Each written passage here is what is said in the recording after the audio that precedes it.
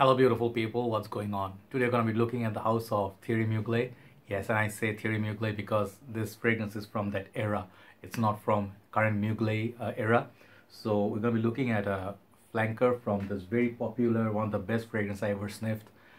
This is Thierry Mugler Angel for women, the beautiful star. My juice got getting a little bit darker in there. Initially it used to be blue, so I have been having this for a long time. So we will be looking at one of the flankers of this perfume. It's gonna be the leather version of this exact same perfume of Angel. So I'll let you know a lot of information today. So if the review turns out to be a little bit long, please bear with me.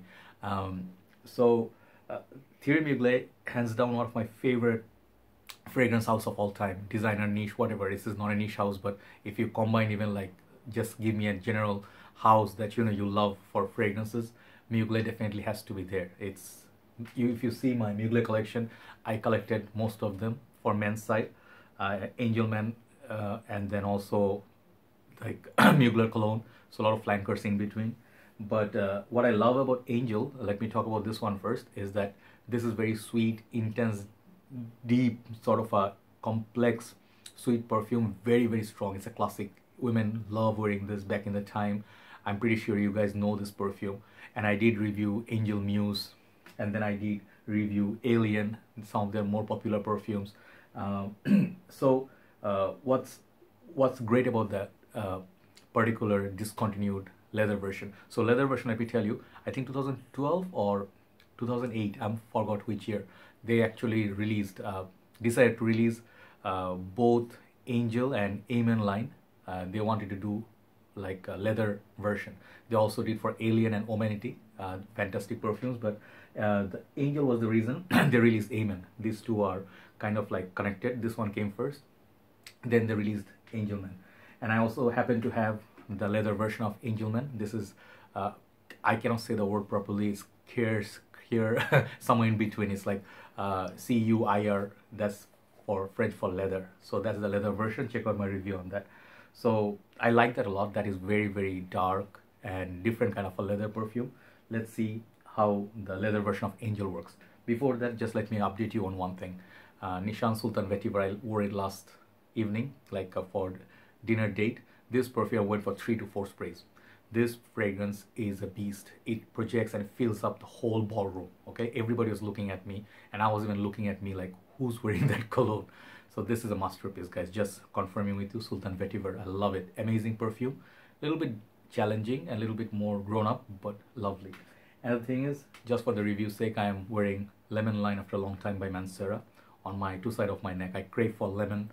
This lemon, bit bitter lemon for cold weather sometimes. So let's hit the review. I have it sprayed on the paper. I can smell it. I'll talk about it. But let's show you the presentation.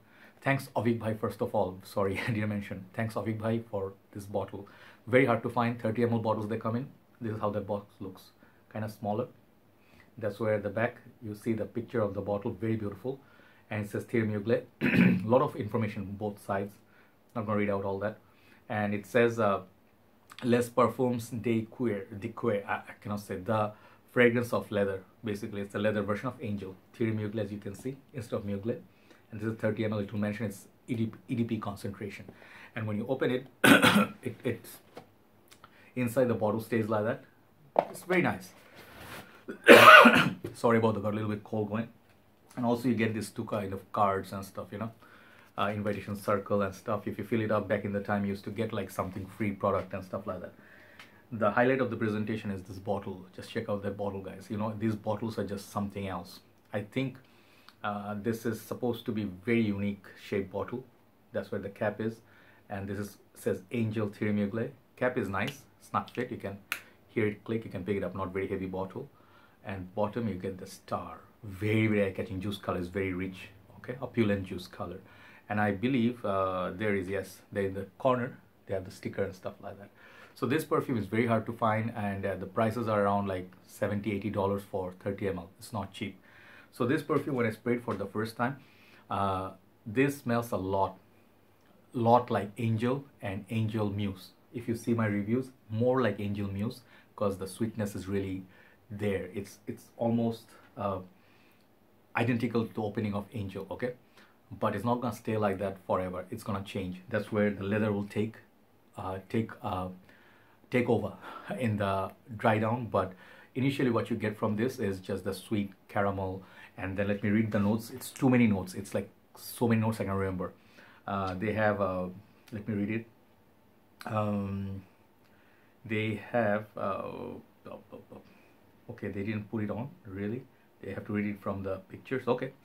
They have melon, coconut. I'm gonna read from the notes because the images, sometimes I remember some of them I do not, but I'll tell you. So winter melon, coconut, leather, tangerine or orange, cassis, I think, neroli, raspberry, bergamot. Those are the opening top notes. Yes, sweet and heavy. And then they have iris, peach, leather, honey. Yes, one of the big star of this fragrance is honey. Black currant, you know, like I think there is a peach again, apricot, all the notes I cannot remember, but yeah, there's the rose, there's tonka, there is amber, patchouli, again leather, the base, vanilla, caramel, chocolate, and musk. So tons of notes, guys. You know, you cannot remember all of them, but it's a fruity. That coconut you can detect as well. This fragrance, I think it's solely for cold weather, just like Angel. People say, I have heard ladies say, this very wearable version of Angel. I would not disagree, but I think it's not far off. It's very challenging still. It's not a perfume you can pull off every day casually. If it's really high heat and stuff, do not pull it off. It's a leather. It will come off later, very big. Not animalic, but it's going to be really overpowering. So I do love Angel Muse a lot because that is much more modernized version of Angel. But this one right here, it's a fragrance I believe is pretty unisex. Okay, if you do like pure malt, there's elements of pure malt in this one. If you do like pure malt as a guy, you can definitely wear it. It's a pretty unisex fragrance to my nose, just like Angel. Many men wear Angel because it's better than, in my humble opinion, Amin, because Amin is really masculine. You know, it's like very much dark with the tar and all that. So the comparison wise, for the men's side, I think this is also more daring, the men's leather. Yeah, it's a lot more like a brown leather kind of smell, animalic and dark. Not everybody can pull this off, but if you like your fragrances sweet, this is where this fragrance will really work like a charm. Really love this perfume. I mean, like, it's so beautiful. But after 1 hour or so, it starts changing. The leather I do not detect at first. I get more of those syrupy, sweet, honeyed quality and more fruitiness, you know, like vanilla, coconut, all those gourmand stuff.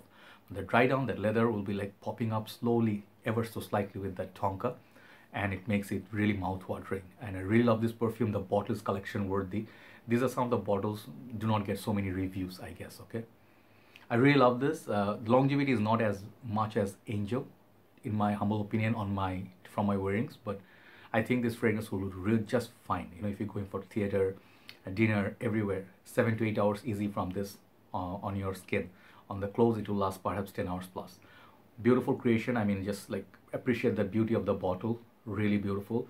Overall, the bottle design and the box, you guys know, these are like 10 for presentation for Mugler. You're just paying for presentation half of the price. And now they are getting discontinued or hard to find. You have to pay a little bit more premium. So is it a must-have? I think if you have Angel, if you have Angel Muse, and you have like some of this other Mugler collection, like Womanity on, if you're a very big fan of that, this can be a part of your collection. But if you just want to own one Angel, and if you already have Angel Muse or Angel, you do not need this. So the leather version is not the main, leather is not the main player. Still got that main DNA of Angel, the sweetness. That's what is the main like heart of this perfume. But it's a little bit different enough on the dry down. So it's not a must-have in my humble opinion. Not, I wouldn't pay $100 for 30 ml. Okay, if you get it for $55, $65, you can buy it. Good buy for that price. And for the bottle, you can carry it in the purse. Okay, so that's the best part. Overall, this perfume, how much I like it? 10 for the bottle. Smell, I'll give it 9. Longevity, I'll give it 8.5. Overall, if you take a score, let's just give it like 8.5. Overall, versatility is not that good. So 8.5 out of 10 for me, the perfume itself. But if you talk about collectible sentiments and stuff, you know, they can put price tag on your sentiments. So overall, 8.5 being a honest rating for the smell itself. Thank you, Auveek bhai, for your beautiful bottle. I'm glad I could review this and experience it. Take care, guys. Thanks for watching. I'll see you soon. Bye bye.